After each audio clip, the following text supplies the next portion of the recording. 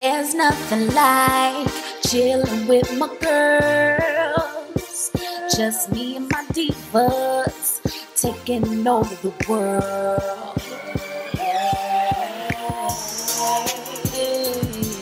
Divas. Hey, divas. Let me tell you now, D-I-V-A-S,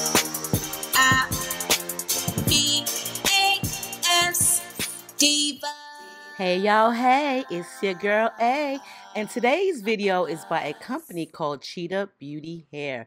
This is one wig with two different styles, girl, okay? She's actually really pretty. Color is a P427. She is 24 inches hunties, a 13x6, and 180% in density. So this is what she's looking like, girls, okay? Yes, definitely a cute wig, and it has a removable bang. So girl, if you want two different styles with one wig, make sure that you check the links down below for Cheetah Hair Beauty. This is going to be super easy, as you guys can see with this bang right here.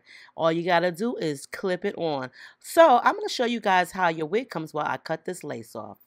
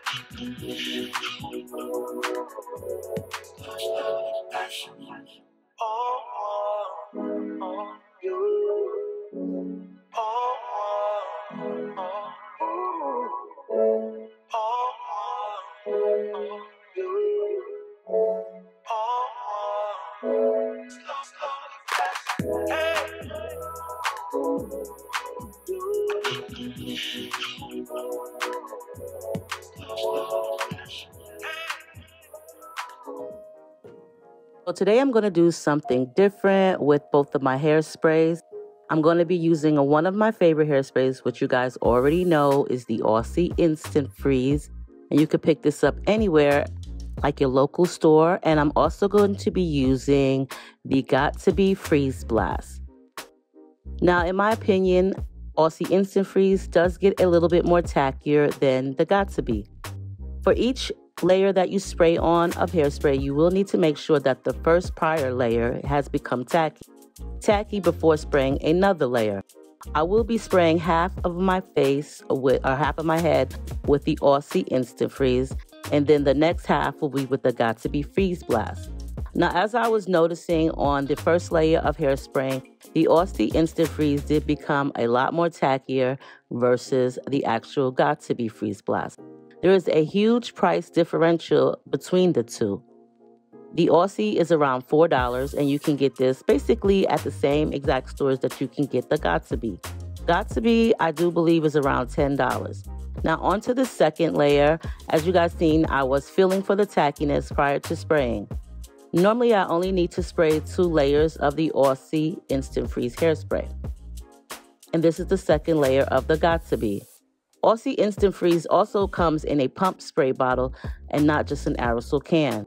That is one benefit that Got To Be Freeze Blast doesn't have. So if you need to take it with you while traveling, you can definitely put it in small container bottles and take it on any type of aircraft with you.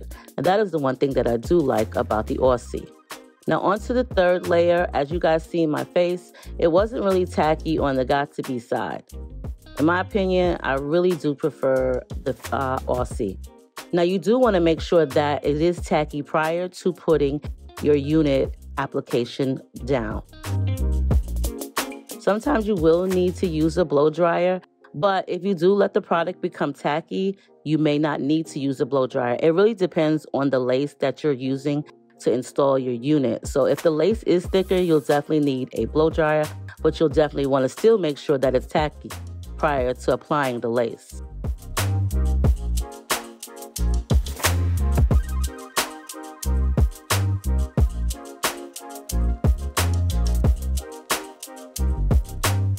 As you guys see, I'm just taking my rat tail comb and pressing into the lace.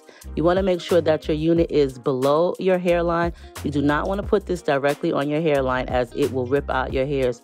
And y'all already know I got a long head, girl, so I'm able to make me a new hairline. Now y'all know also that I definitely need sideburn hairs, so I'm going to go ahead and make some. I also prepared the unit to where I can put baby hairs in it. But I forgot to mention, I also did bleach the unit using 30 Developer. I left the bleach on for like about 25, 30 minutes, 40 minutes.